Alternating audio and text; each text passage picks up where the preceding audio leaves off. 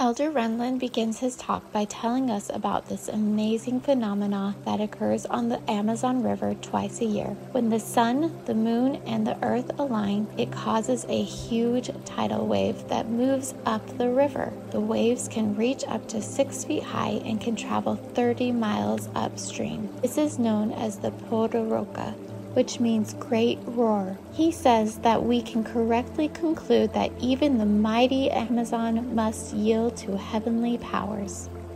He makes an interesting comparison. He says, quote, "Like the Amazon, we have a natural flow to our lives. We tend to do what comes naturally. Like the Amazon, with heavenly help, we can do seemingly unnatural things. After all, it is not natural for us to be humble, meek, or willing to submit our wills to God," end quote. It can be difficult to go against the flow, so how do we do it? Elder Renlund shares what President Nelson taught us. Quote, "Each person who makes covenants in baptismal fonts and in temples and keeps them has increased access to the power of Jesus Christ to lift us above the pull of this fallen world." Elder Renlund goes on to teach us what a covenant is. He says, quote, "Covenant is a pledge that we should prepare for, clearly understand, and absolutely honor.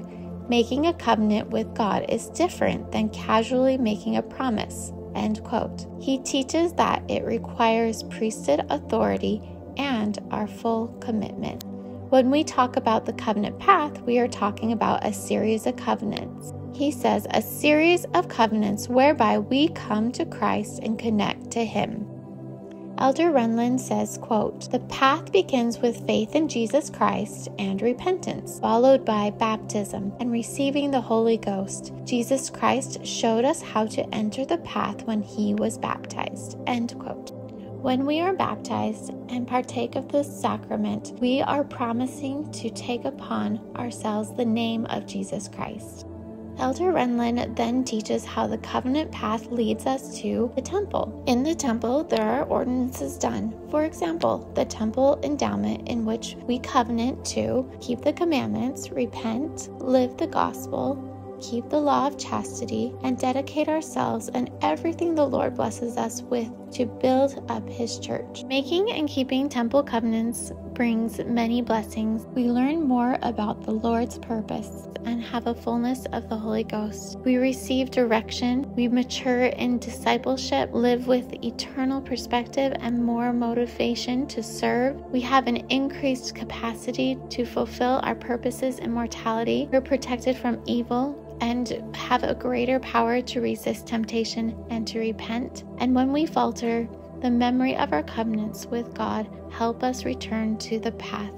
Elder Renlund says, quote, "Keeping covenants made in baptismal fonts and in temples also provides us with strength to withstand mortality's trials and heartaches."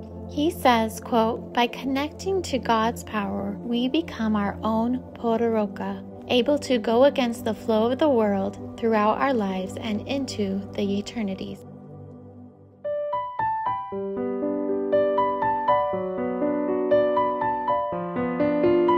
Thanks for watching.